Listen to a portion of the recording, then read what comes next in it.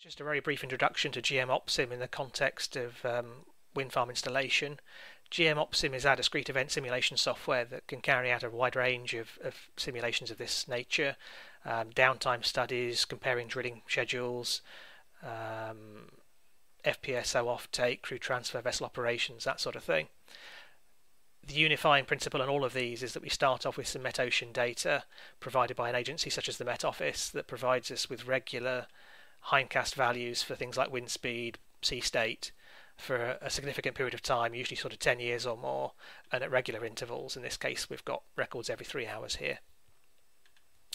And having brought this into the simulation model, we can then drop other components on and then hook those up to that Met Ocean data.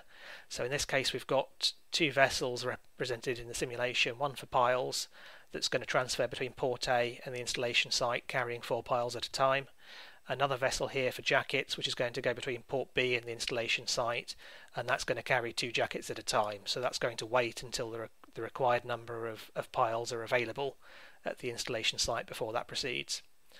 And within each of these blocks, we have a flow control that shows the overall behaviour, where we're sort of making repeated trips out to between port and installation site, repeated steps of loading, repeated steps of installation, and we can see sort of transit operations in between. And then for each of those we can specify the durations of each activity involved and the actual operating limits that govern those operations. So in this case we can see that for installation we're saying that we must have a wind speed below 20 knots and we must have a sea state, a sea height below 3 meters. And we have a similar thing here for jackets. So once we've developed our model in OPSIM, we can actually visualize the behavior of that, which is an invaluable tool for making sure that what we intended to simulate is what we actually are simulating. And we actually start with some fairly serious weather, but once that comes back below threshold, we'll see the pile vessel move off. Once again, we're above our red line here for wind speed, but once that drops, we can see here we've installed 4 piles, at which point the vessel returns, goes back with the next 4. And once we've had 8 installed, the jacket vessel proceeds to then install the 2 jackets, and it will carry on like that, and we can ratchet up the speed of the simulation, and we can watch it gradually install all of these until I think we get 15 jackets installed in total, and then we can verify the behavior of the model. Once we're happy the model's doing what we want, we've got a whole range of reporting built into GM OPSIM here. We can sort of compare against certain durations, we can do box plots of duration or delay, we've got various stuff relating to traffic counters, non-exceedance plots, so there's a whole range of built-in reporting, or we can customize this for particular jobs.